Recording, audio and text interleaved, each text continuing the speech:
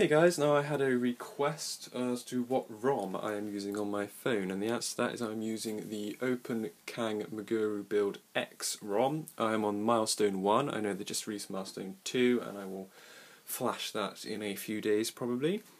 So just wrong button there.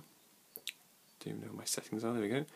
We'll go into ROM control here and I'll just show you the extra features you can get. Obviously, as you noticed here, I have a search soft key down the bottom here, which I find great use. We'll go into the general UI. Lots of different settings here. We've got menu settings, menu visibility, navigation bar. You can toggle this nice little CRT off animation there. Make sure I didn't show you my passcode. All these other features here. You can even do a custom carrier label if you really want to, but one word of warning with that is if you do it, there's no going back without flashing again, so just watch out for that one. Got some lock screen options in here, and we also have some power saving options which people may like, but since I'm rocking this 3800 mAh battery, I don't think I'll be trying them too much.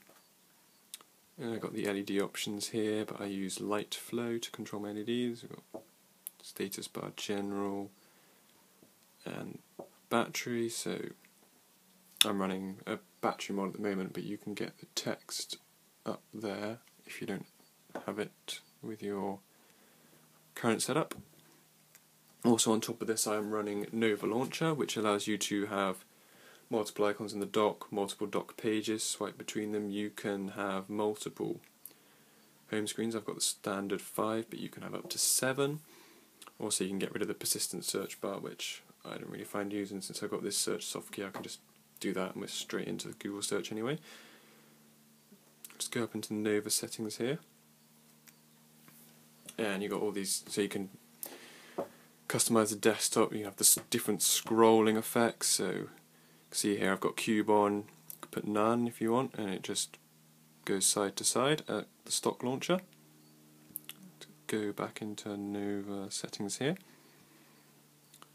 You can have card stack, which is like the standard app drawer, or you can have cube, which I find really good. You can change the widths, the desktop grid, so if you don't like the current 4x4, you can change it up to a 7x7, I believe. Yep, 7x7, or if you fancy having no icons on your thing, you can have a 2x2, if that's the kind of thing you're into.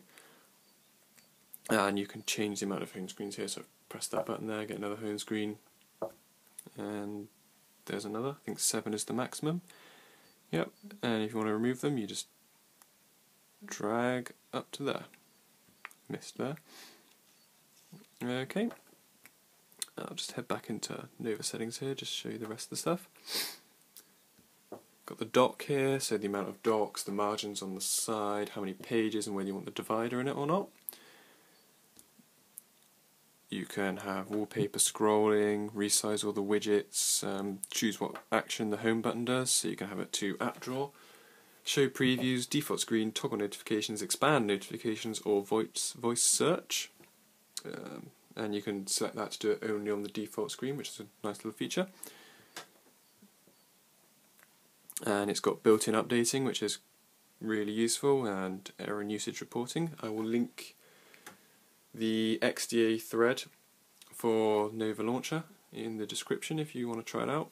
Another thing I'm running is I'm running Franco's custom kernel here. Show you there you go. I'll show you, okay, so with the mod, with the ROM I'm running, we are on Android 4.0.3, and there is my kernel, the Franco kernel 99.2. I'll link you to that in the description, and you can see my mod version there is AOKP Maguru Build Milestone 1, and I will soon be going to Milestone 2. Okay, so that was just a quick run through of the ROM, kernel and launcher I have on my phone. Hope you found it useful, and I will see you next time.